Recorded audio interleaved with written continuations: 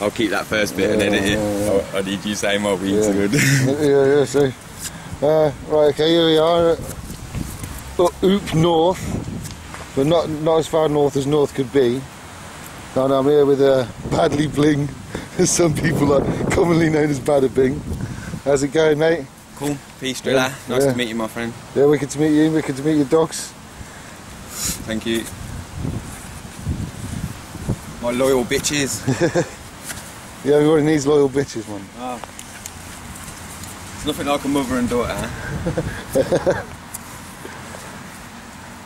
Right, so I saw you had a conversation with Roger Hayes, and you asked him about his constitutional title, and it was Roger Hayes. He's the chairman of the British Constitution Group. So you asked him, can we turn around? Yeah, and you sent him an email or a message asking him what his constitutional title is now. I'd not heard of a constitutional title, and I'm not as schooled as you are in that, or I haven't researched it at all. But what is a constitutional title? Well, Darren DJ touches on this a bit in a few of his documentaries, but you'd have to watch a good hour of it before he touches on it, because the way he sees it, I assume, is if you've not got the patience to listen to someone for an hour, you don't deserve that sort of knowledge, I suppose. I'm not sure how he looks at it, but that's the way I interpret it. But I've actually gone and researched this stuff out for myself. I don't take anyone's word for it. And I've been in touch with a magistrate, a master of law. Yeah, right. And I've put it to him, and these are honourable men. They won't lie to me. And I've put it to him that is my master title, which we're all made aware of when we were very little, one way or another. Yeah, because they call kids like if you're a boy, yeah, like, I was Master, Gary, whatever, like. Well, that's how I used to always, like, I get it, if I got a letter it was always Master. But there you go, that's your inherited constitutional title. So can you define Master then? It's someone that someone that sets policy and procedure for all their affairs. So you're master of your own affairs. So the people that are going, I'm not the mister, I'm not a legal fiction, I'm not the name on the birth certificate. Well, you kind of are, but the title you've been given, your Mr. title, is a title of courtesy, a trade, and you are vicariously liable for that title because everyone's used it in some aspects of their life and people have adhered to it.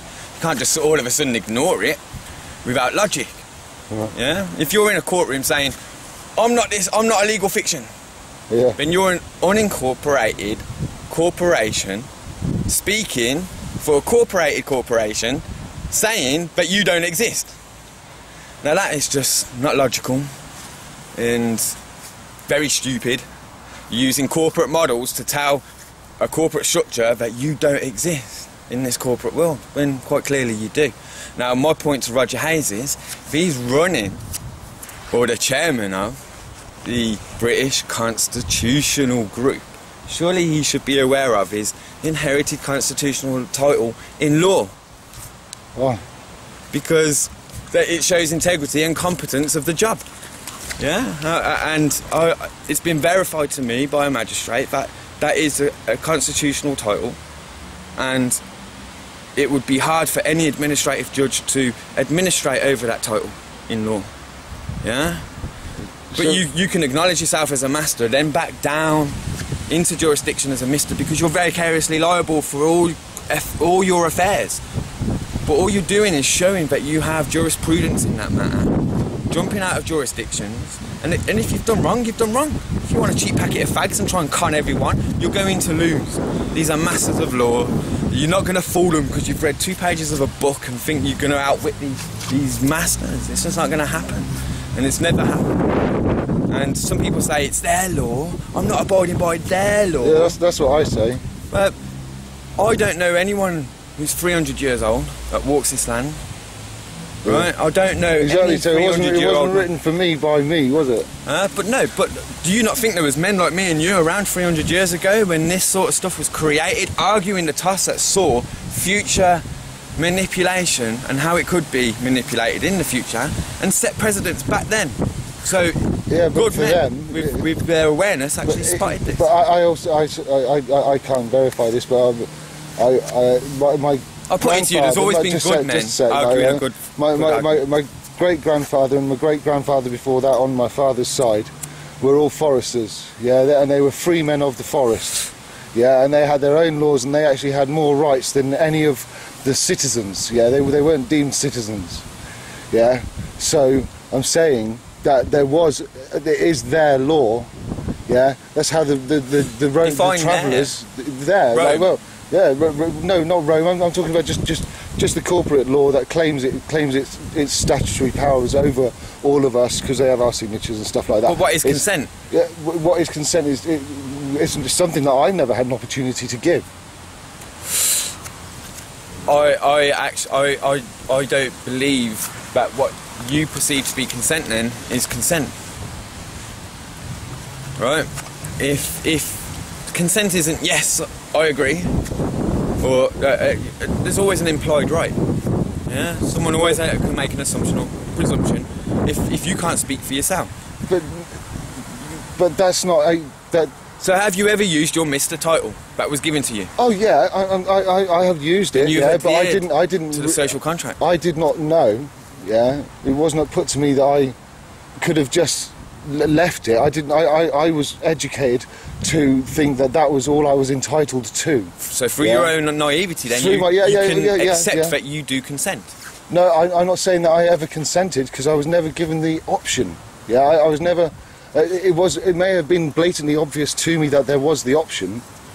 Yeah, but the majority of us are brought up to think that there is no option apart from to become Mr. or to use that given title. Yeah, we're not brought up to actually say that we have we don't have the opportunity to be educated by our own anymore. Yeah, and if we were educated by our own, we would certainly come up with a lot more practical laws, yeah, in our own spiritual family way, yeah, which then we would be able to discuss and then enter into contract. I'm not disputing. Yeah, so this is where I'm saying I was never given that consent. Wow. I'm not disputing. That's not a valid argument compared to people that lived in the woods that created their own laws. Because even in films of Robin Hood, when the men chased them to the woods, they stopped because they were haunted, and the king's men went back to the castle. Bollocks! Yeah. Robin Hood knew some law. The only land walkers in law are walkers of the forest. Yeah. If you're outside of the forest, you're no longer on the land, you're classed as at sea. Yeah. Or at least it's allegedly perceived to be like that in law and maritime setting. So maybe Robin Hood just knew some law, some Latin, some deep shit. You know what I mean? And of course. Well, he was a lord. The legend is he was a landowner, a lord of the manor. So of course he had classically educated, whatever that would have been in 12 whatever. So there again, there's actually laws to protect land people within forests. Yeah, but the thing is, in the laws you say their laws. Yeah. Well, the created laws of the people who were there. They're there, exactly. So what I'm saying is but I would call that fighting our cause. But then I would have the right, the technical right, to say that's out my law. Yeah, because I'm of that blood. Yeah, right. And I'm not. And but you know my through your own but through your own naivety, you've consented into something now. But it doesn't matter how... Oh yeah, no, I fully accept I have to have a driving licence, yeah, because they have my signatures on it. Yeah, it's already done, and I was a twat for not realising that what this has done. I've never paid council tax in my life, ever. Right, yeah, it may have been paid for me. I've gone in there, I might have been on benefits once, and they've given me a form to fill out, and I've gone, I can't even promise you that I can give you £1 a week. I'm happy to go to prison if that's what it means, like, yeah, and they've just quashed it, and I've walked out of court. And like... Sweet, I didn't know what I was doing, I was young. But I've never paid council tax in my life. It's always been administrated for me or paid. I've never paid council tax. The last time I got like a £500 bill recently, but the old woman that rang me up, she what was it? She made a contract with me saying that she'll send me something to sign and I'll send back and I'll pay £5 a week. All she did was send me a bill and a card to pay £5 a week and they've never chased me up for it because they broke the contract. Right. Right, yeah? So well, no, did you have to sign the back of the card? No, I didn't have to sign nothing. I've never paid nothing because you know how they record the calls. Yeah. Are we recording for training purposes? Blah, blah. No, it's to make sure they get you in the right area of law in order to enforce whatever it is they're trying to enforce on you. And what I did is I created, through her naivety and knowledge of the law, a contract between me and her, where she said she was going to send me a contract I had to sign with her signature on it, saying I have to pay £5 a week. Yeah.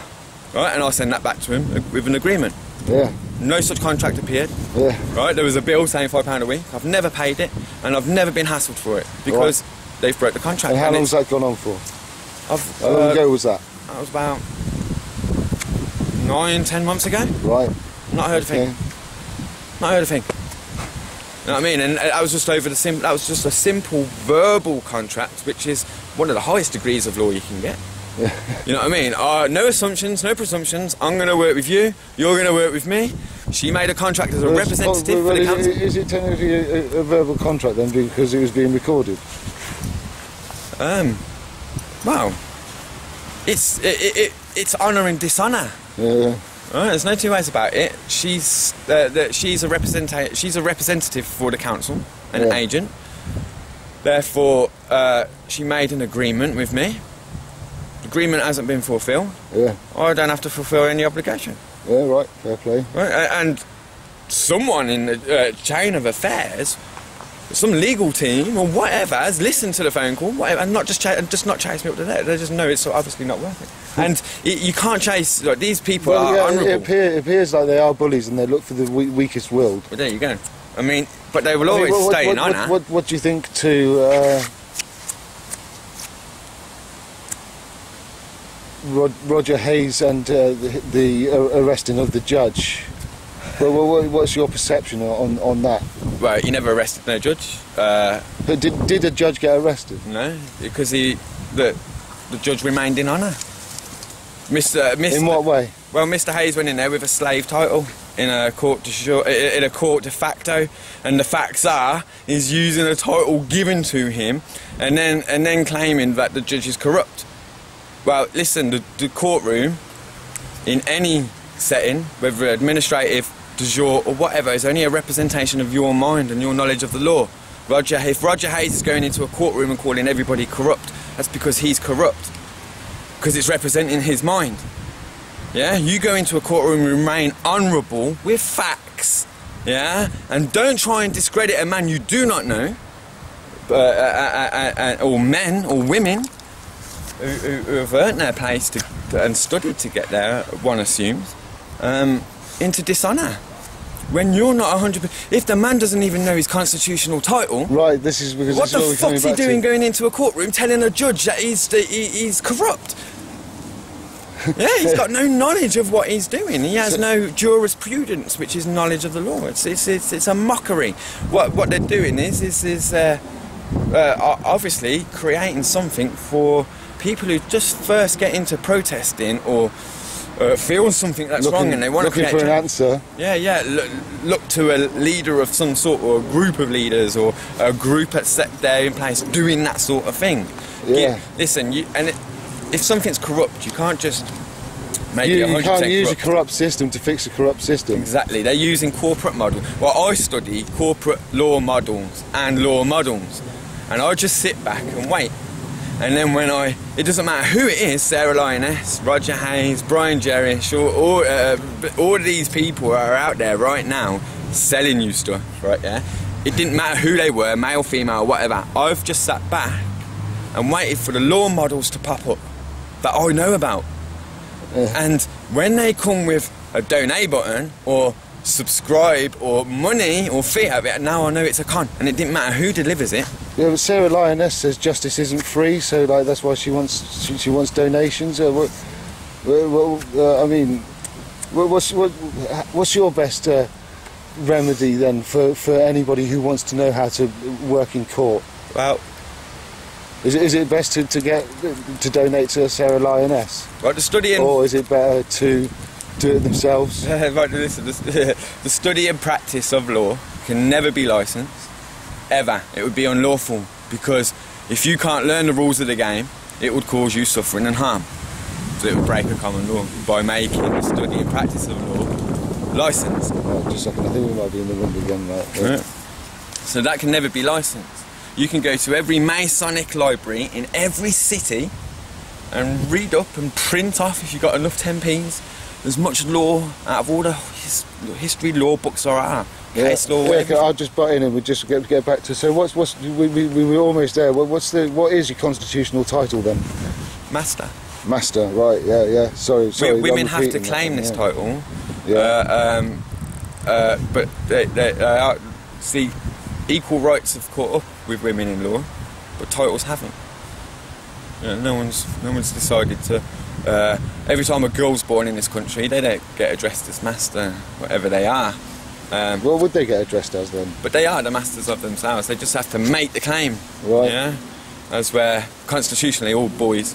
So would it not be mistress, or does it always have to be master? Mistress is one of the most powerful names for a woman in law that I've come across, along with lady and queen and things like that. Yeah. When you say I've come across, how did you find this knowledge? Where did you go for this? I studied titles of law, Boulevarde's Law, Black's Law Dictionary, first editions, and digress from there when I'm looking at a definition, as a title that's used. They'll come case law underneath it and stuff like that, and where them definitions come from, and you can research all this back and find yourself back to scriptures of Latin and King James Bibles, and some of the literature is now locked away until 2032. So some of the definitions of law that I've defined are not open to subjectivity or scrutiny any further in the public domain, because no one can claim to have knowledge of any further scrutiny of them definitions, because it's not obtainable anywhere in any public record arena.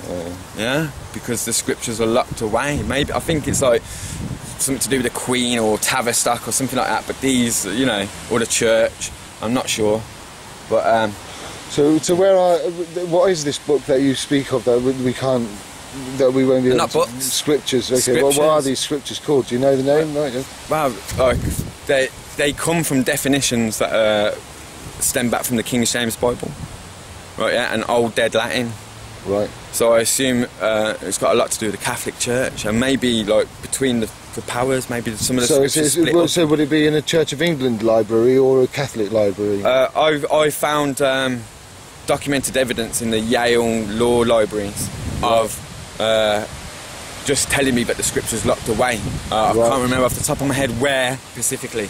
Right, yeah. But I got to the Yale law libraries through the Tavistock connection. Right. And that's about it.